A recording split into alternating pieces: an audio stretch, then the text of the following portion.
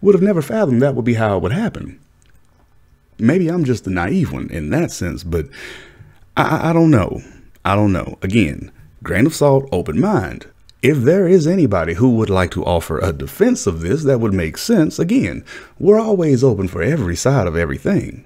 And though I don't exactly plan to make a habit out of this by any means, I'm gonna go for a little metaphorical ego stroke. Purely metaphorical, of course. Trust me, you ain't inflating nobody's head over here just simply by reading. Well, first and foremost, let's be modest.